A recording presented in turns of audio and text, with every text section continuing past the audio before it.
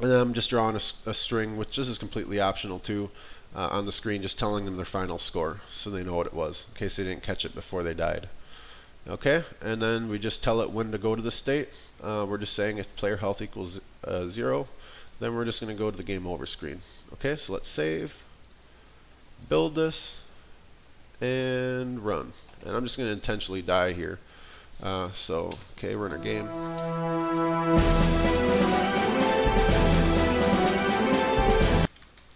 Alright, so, and I guess I could get that your final score was 0. Actually, let's just rerun this real quick, and I'll kill a couple things just so I make sure that my score is displaying correctly. Okay. Okay, we'll leave it at 70 scores. So, okay, your final score was 70. Game over. Try harder next time, noob. Press escape to return to the main menu. Okay, so we hit escape, and it just goes back to your main menu. All right. And then, see, here's the other thing I do need to fix, which I didn't really look into this. But when you hit enter, actually we'll cover that right now too. You hit enter, and see, it's just going to bring you right back to your game over screen. You know why? Because when we never returned our player health back to its full amount again. It's still at 0. So when it goes into the playing state, it's saying, wait, his health is still 0. So we're just going to go right back to the game over screen. Okay. So what we need to do there is we go into our update for our playing state, and we need to add a couple more things here. So what we need to say is p.health is equal to 200 again. Okay. We want to reset this player score. So HUD.player score equals 0. So we want to just restart at 0 again. And actually, no, actually we don't want to put these here because this is going to update every frame, so it's just going to keep resetting the player health to 200. So cut those out. We don't want them there. We want that to happen when we're hitting the escape key to go back to our menu. Okay. So what we're going to do is we're going to stop our music.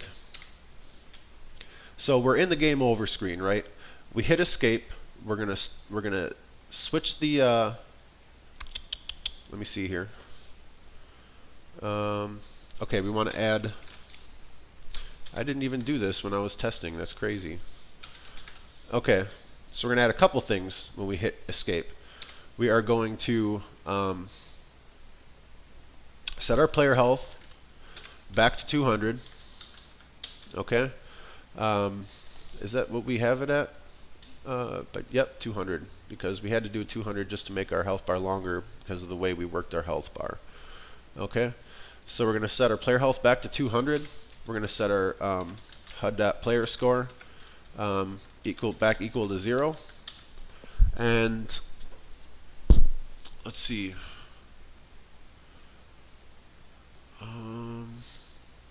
Where did we initially start our asteroids and our player ships? Because we want it to start over. So position, that's what we did. We set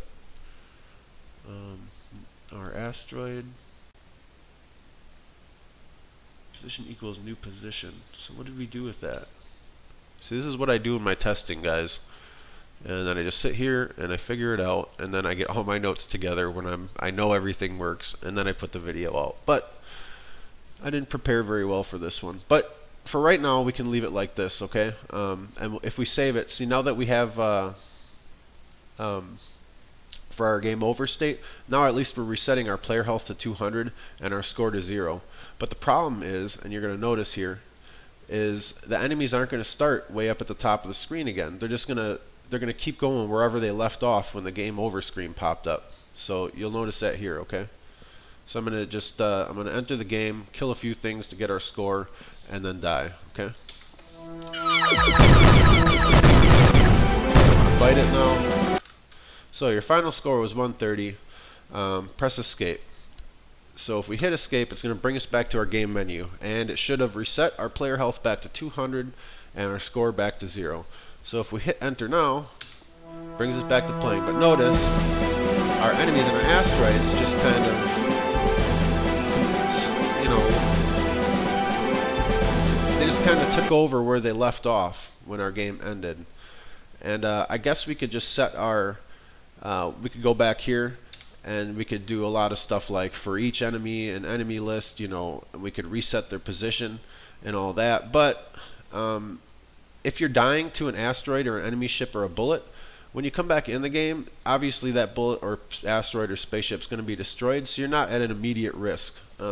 Ideally, yes, we would want to reset our spaceship and asteroids back to the point they were when the game first starts. But I'm really not going to worry about it right now. And if you guys want to look into that, go for it. Like I said, this is a tutorial series, and I'm here to teach you guys, you know, the methods for creating a game in XNA. So you can go with whatever you want after this once you have the knowledge to do these things. Okay. But that's it. So run it one more time. We hit enter to go into the game. We're playing. Alright, we're dying. Your final score was 40.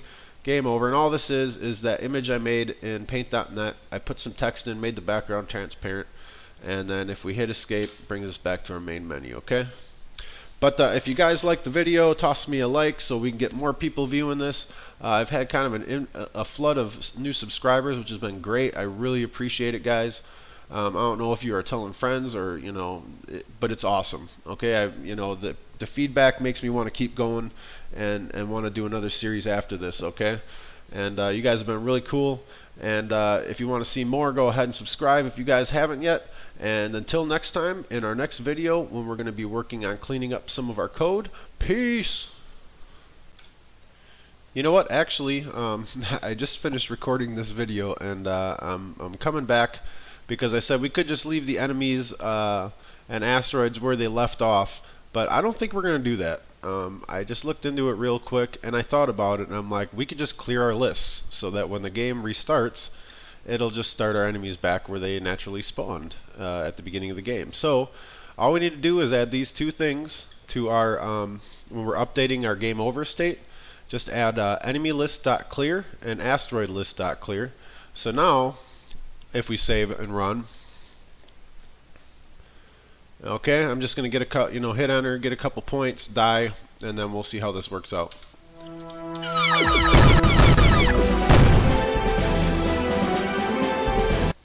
Okay, so we hit escape to go back to our main menu, and now this should clear our enemy list and our asteroid list, reset our player health, and put our score back to 0. So we should just be starting out fresh like we did when the game first started. We hit enter, and good. They're all starting at the top again.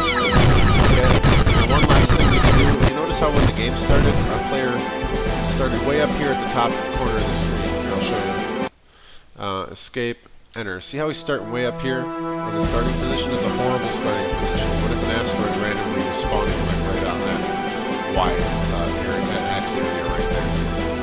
Okay. So all we do for that is we go into our player class. We set his starting position to this. We'll set it further down the screen. So on the X-axis, we can just start it. We'll start it at 400 minus texture.width divided by 2. Okay, so basically with my screen, since it's 800 wide, that's just going to set him to the center of the screen on the x-axis, and then we'll go, I'm 950, so we'll just go like 900 down. Alright, so we'll save that, and now we'll play, and he should start down at the bottom of the screen, somewhere in the middle. What did I do here? Okay. Divided by 2. We're going to debug. You know what? We'll just go with 400. 400 and 900. That'll work. Okay. Now we're starting here at the bottom. So,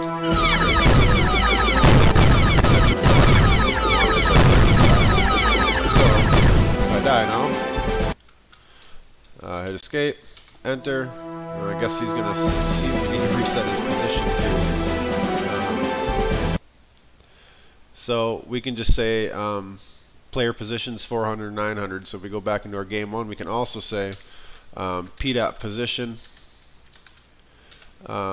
equals new vector 2 400, 900, just so it sets him back to where he originally was. Okay, and I'm not going to run it because I know that'll work. Alright, but coming back in the video, guys, like I said, if you like it, go ahead and toss me a like. And all you need to do is clear those lists, and the enemies will start from their natural positions like they do in the beginning of the game. Alright, guys, peace.